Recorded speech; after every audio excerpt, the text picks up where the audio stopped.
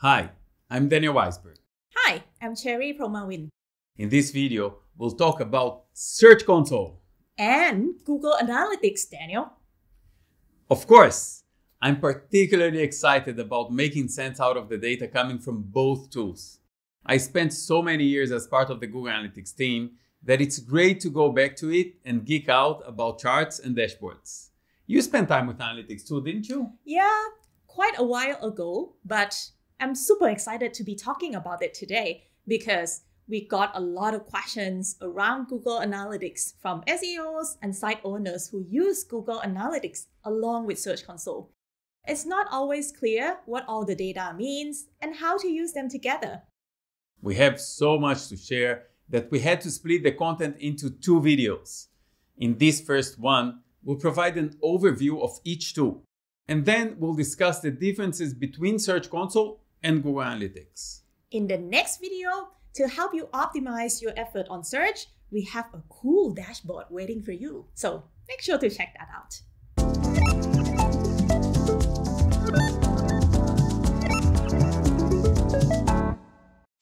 Google Search Console is a tool that can help you monitor, optimize, and troubleshoot your site's presence in Google search results.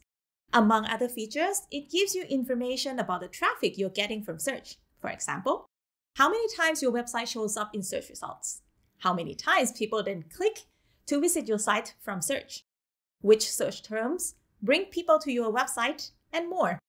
In short, Search Console gives you data on how your website does on Google search, but it doesn't show you data about what your users do once they arrive at your website. For that, we have Google Analytics.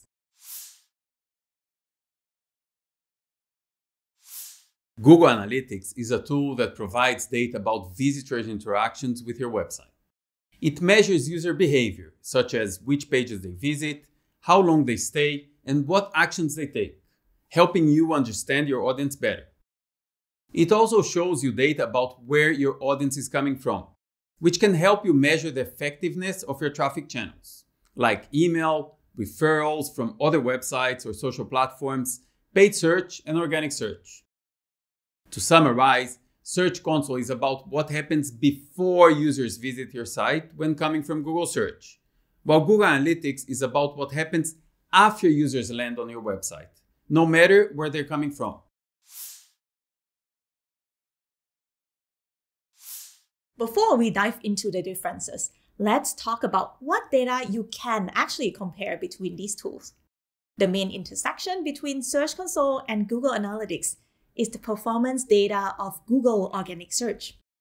The primary reason you would want to compare this data is to attribute conversions, such as e-commerce transactions or online registrations, to Google search traffic. Now, we are going to talk about how to view organic search data in Google Analytics.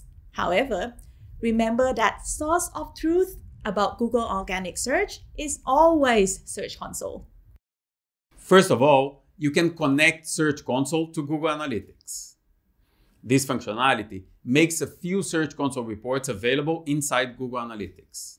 So if you're looking for a quick way to access the queries and landing pages that drove Google Organic Search traffic to your website, that can be a good option for you. Check the links in the description to learn more. But even if you don't connect the tools, you can still find a lot of relevant information inside Google Analytics.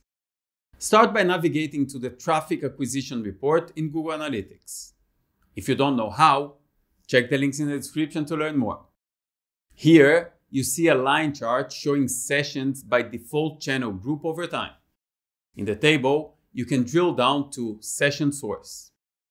This shows you how many sessions originated from the channel Organic Search and the source, Google.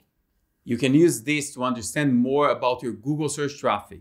For example, which actions people took on your website, and if eventually they made a purchase or subscribed to your content. Another way to analyze Google organic traffic is to use the landing page report with a feature to include only sessions from source Google and medium organic. This will give you an idea of how useful the page is to your organic traffic, and also how well the page does in terms of driving engagement and conversions on your website. There are lots of synergy between Search Console and Analytics.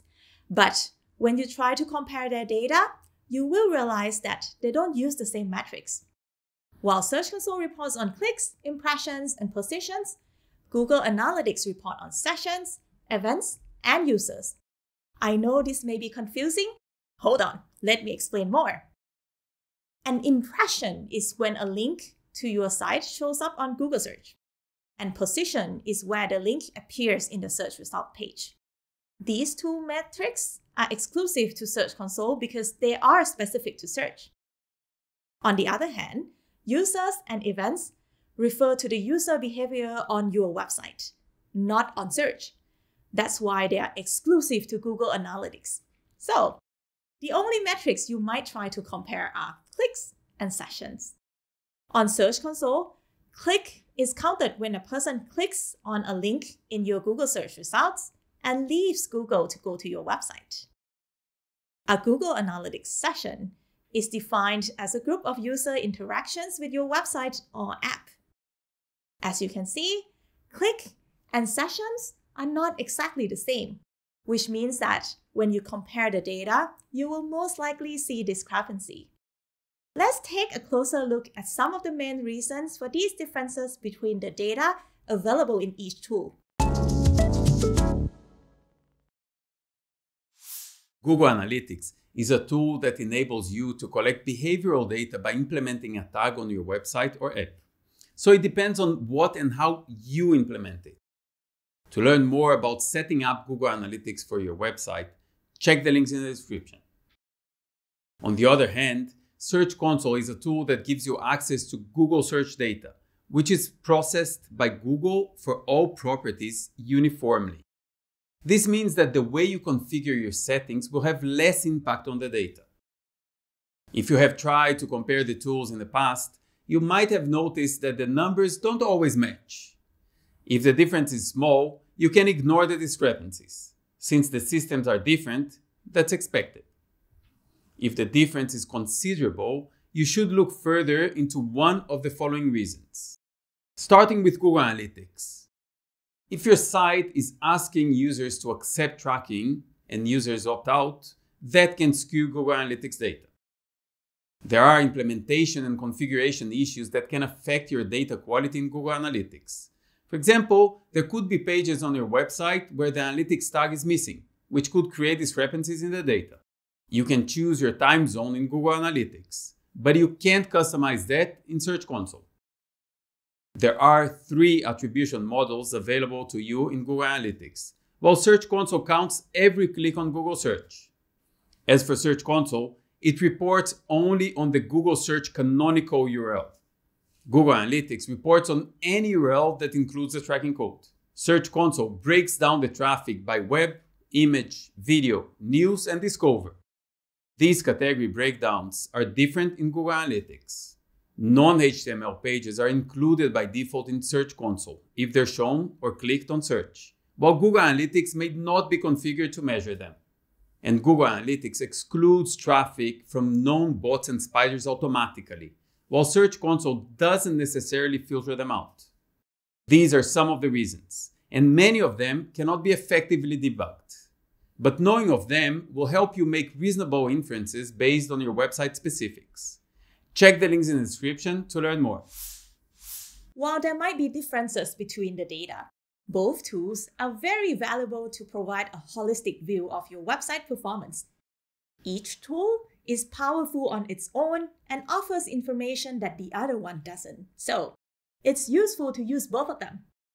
If you choose to compare the data that each offers, you can use the Google Analytics Traffic Acquisition Report to understand how Google search traffic performs. And you can use the Landing Pages report to evaluate which page is bringing you Google search traffic. Also, in the next video, we can't wait to show you a dashboard that we specially created for you to view your own data from both Google Analytics and Search Console in one place. Don't forget to subscribe to our channel to be the first one to watch the videos. Stay tuned!